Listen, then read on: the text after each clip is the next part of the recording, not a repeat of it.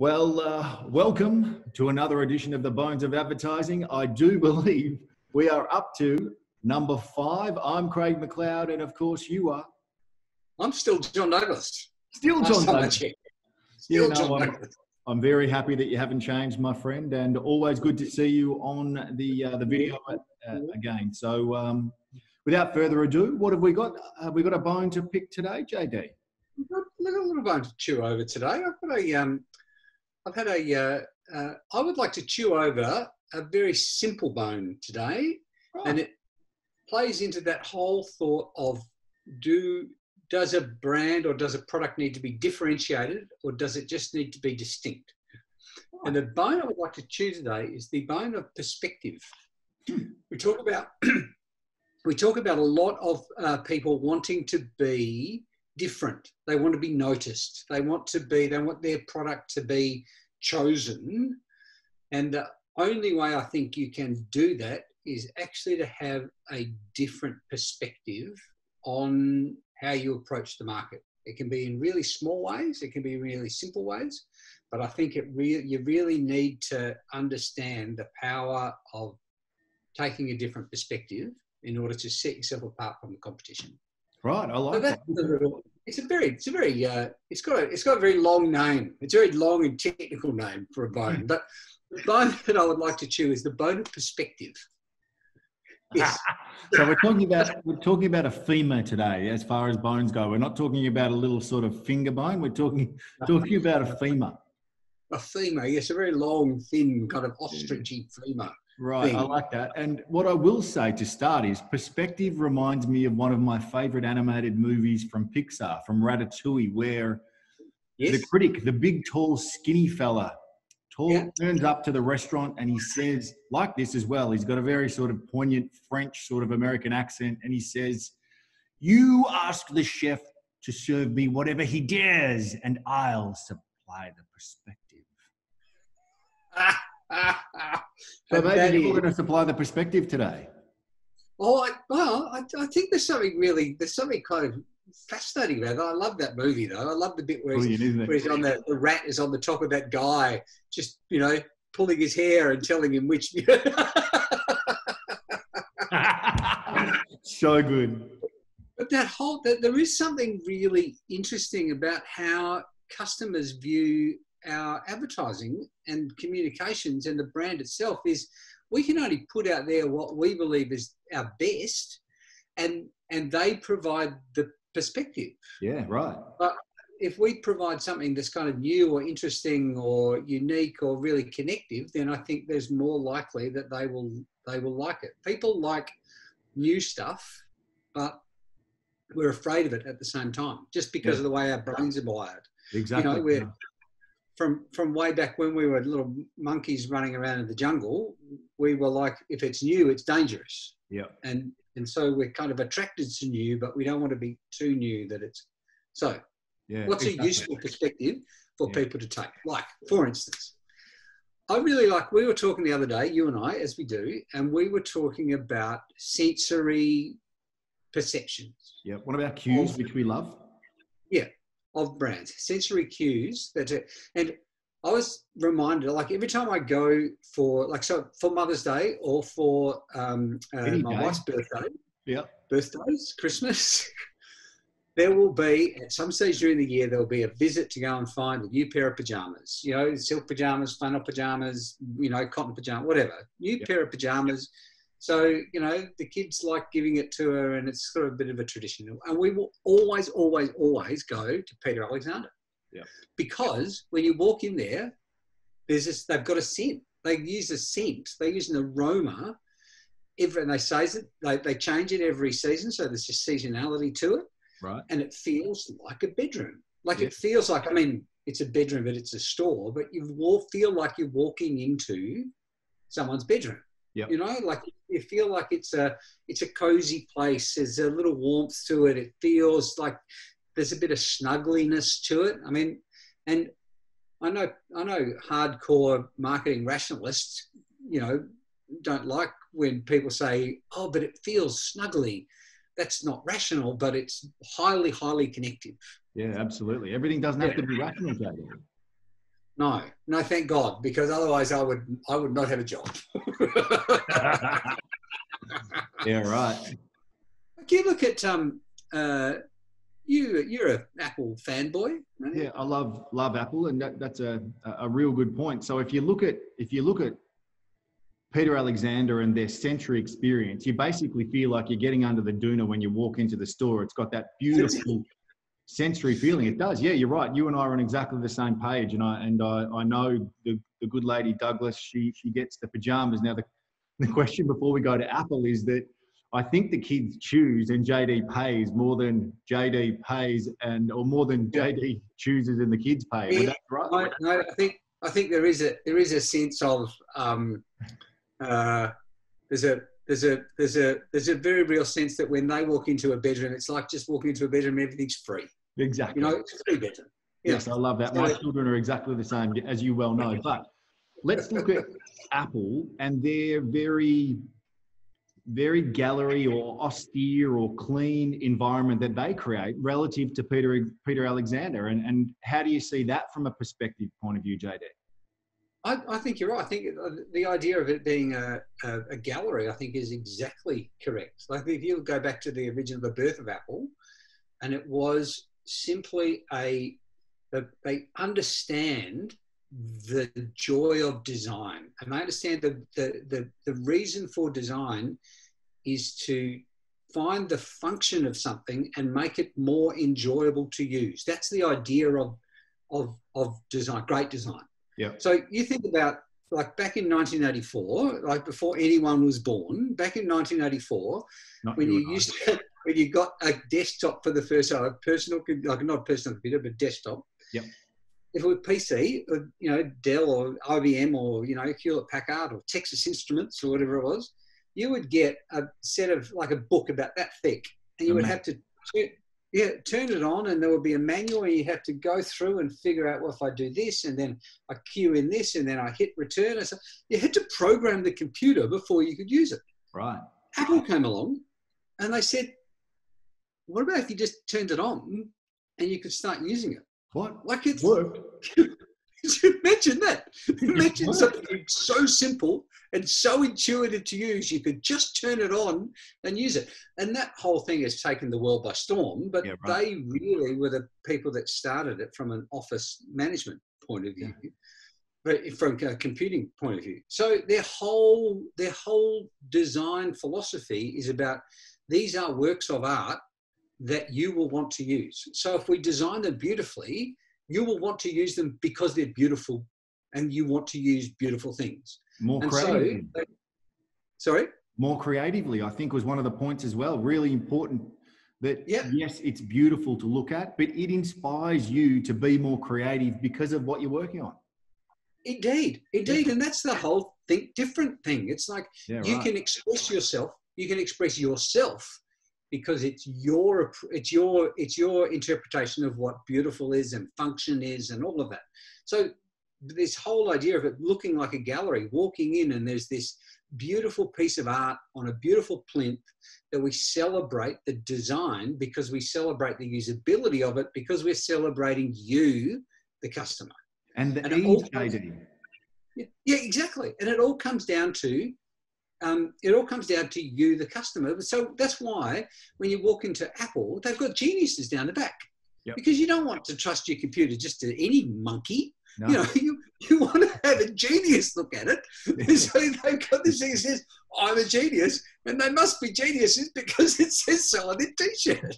Genius bar. Like you're actually at a genius bar. You're sitting up on a stool and you've got the genius who actually looks like a genius behind the counter.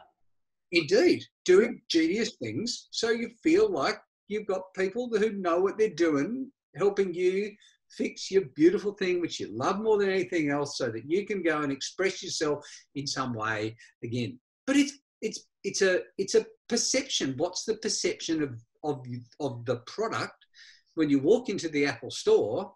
Is like, this is a work of art. This is something beautiful. I can't wait to get my hands on it so I can use it, so I can express myself, and I'll express myself better because it's so pretty, because it's so beautiful, because it's so easy to use. So, how do we as businesses how do we then focus how do we use perspective to actually build businesses? And I think there's a simple trick that we can do. So Rory Sutherland, who I'm a big fan of, he's the global creative director of Ogilvy, but he's given a whole lot of TED talks, and he's a big rotund Englishman who swears a lot and smokes e-cigarettes, and it's just funny. The simplicity is brilliant, though, isn't it?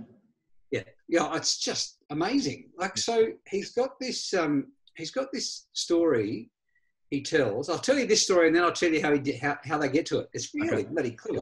Yeah. So there's this hotel in Stockholm, right? Yeah. And business people. Now you've gone overseas, you've travelled, you've been to hotels, and how many hotel rooms do you remember? They all look the same. They all feel the same. There's nothing. They've got sometimes they'll smell new, and they'll say this room has been renovated, and it cost us $500,000, bucks to renovate it. And you go, well, good for you, fantastic. Right. But it makes no kind of visceral connection with me. I don't want to go and stay in it again because they spent $500,000 on it. It makes no difference to me.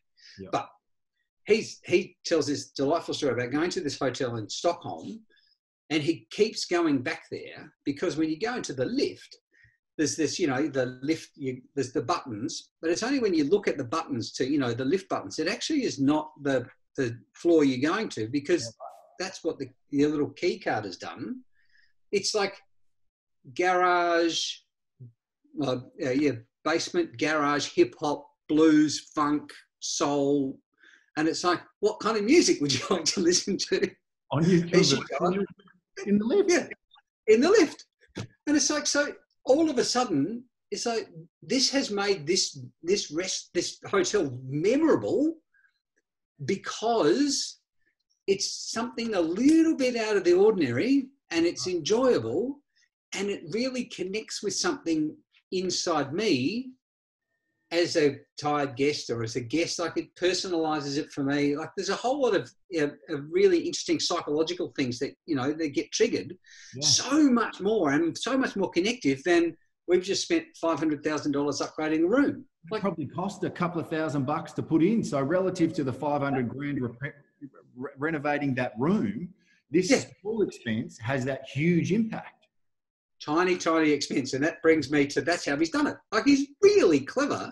Yeah. He said, what you do is if you have a simple 4-part, graph, 4-quadrant thing, and on one axis you have how much money needs to be spent and how much impact it has had. So how much you're spending, how much impact, or however.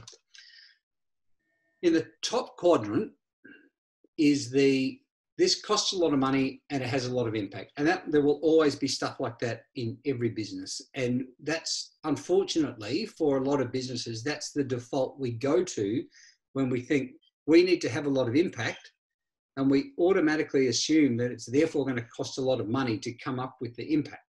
But lots of money, lots of impact. That can happen. It does happen. That's what strategy is all about, business strategy and goals and all. And then there's stuff that costs a lot of money and has very little impact. And, we've all had failures. We've all slipped in a banana skin at some stage. Yep. There's stuff we do that costs a lot and has very little impact, and it's just the cost of doing business. Then there's stuff that is has low impact and doesn't cost a lot of money. Yep. And that's do we use Faber-Castell pencils or do we use, big biros? It's doesn't really matter. Yeah, so it's trivial, but it's kind of that's that quadrant. And then there is this quadrant where it doesn't cost a lot, but it has a massive impact. And that's the stuff where you need to kind of take a step back and you go, how does this tiny thing help provide massive amount of impact on what we're doing? Yeah. And that's the stuff that we don't spend a lot of time on, but it would have an incredibly disproportionate amount of impact and value to a business. And it's the stuff that we overlook because we're so busy looking for the big home run. Let's just spend a truckload of money on this. he has Rory Sutherland again, and I'm using that because that was part of my research. I did some research for this meeting. I did. I promise you, I did. I did. I watched a lot of videos. Good man. I like it.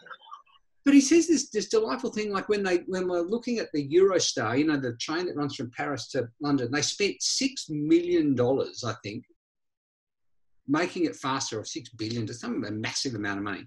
Yeah. Making it 40 minutes faster to go from Paris to London, or London to Paris, because people were complaining how slow the journey was. And that then became the framework that you looked in to judge what the answer should be. The journey's too slow, therefore we've got to make it quicker. But in actual fact, what they should have done was, the journey seems slow. Why does the journey seem slow? Because it's not enjoyable enough. If you had the world's top supermodels walking up and down, handing out 3 bottles of Krug champagne, you'd demand the train was slowed down. Yeah. Like it's all it's perception. Yeah. What's the real issue? Underlying. What's the underlying issue, and how can I connect on a very visceral level with the customer? That's what I think we should be looking at. Yeah, absolutely. And if you put that into relative terms for some of our clients of today, that really could be a way to look at how they can spend more effort on trying to engage the current customers they have and maybe increase share of wallet.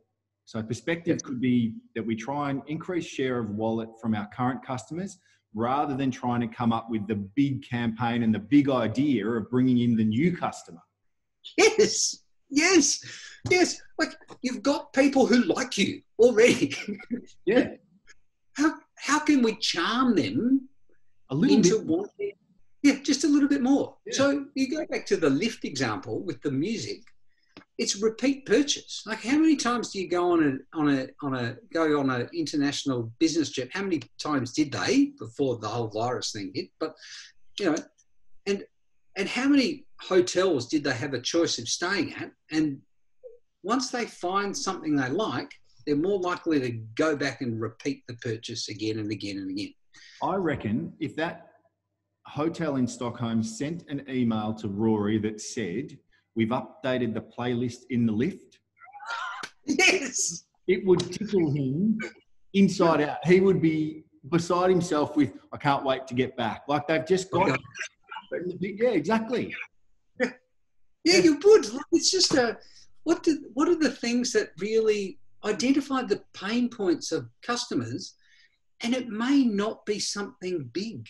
It may not be something that needs a lot of money thrown at it, but it's something that if we can connect with them at a little 1%, a little 0.5% better, if a 0.5% better makes it 5% more profitable, that's money well spent, I think. That's what stays over in the low cost, high impact. And that's, again, the point of the exercise of perspective. If you can sometimes think it doesn't have to cost big money. Yeah. That's really the key to it. Indeed. Just all you need to, I think, all you need to go in there with is, how does this help connect with the customer? Yeah. Where's the charm in this? Where's the smile in this? Where's the human element to this? Like, it's not about making a train go faster. It's about making a journey more enjoyable. Exactly. Do you know what I mean? Like, if you're selling chocolate bars, it's not about saying we're 20% more chocolatey. It's about reminding people about how they feel every time they bite into one of your chocolate bars. Yeah, well, remember the old one as well, JD, that I can't remember who it was, but they printed on the inside of the wrapper. So when you opened up and enjoyed the chocolate, there was this little Easter egg or this little delight on the inside that was like a joke or something. So that's the little things that can make it better. Yeah, like fantails. Remember, like it was something that just kept you guessing and kept you eating and made you want to buy more. Absolutely. Well, my friend, that's a great bit of perspective, and could be a great way for us to wrap on EP5. I think it's at 1, 2, 3, 4, 5. It's a simple thing, and I think it's worth kind of exploring as people go about their week. Just something to take with them. Absolutely, it's our gift to them. Thank you for your fresh perspective. Thank you for yours. You're looking very well. Speaking of perspectives, you look like you don't have a COVID cut anymore. No, I must say, mate, I dropped into my barber, who is an absolute legend of a man, and he buzzed me in about 25 seconds. It wasn't 20 minutes longer. It was so quick. I was done in no time. Buzz, out the door. Yeah. Fantastic. Fabulous. All right. Well, you have yourself a great weekend, my friend, and you too. Look forward to next week. Yeah, that'd be great. All right. Take care.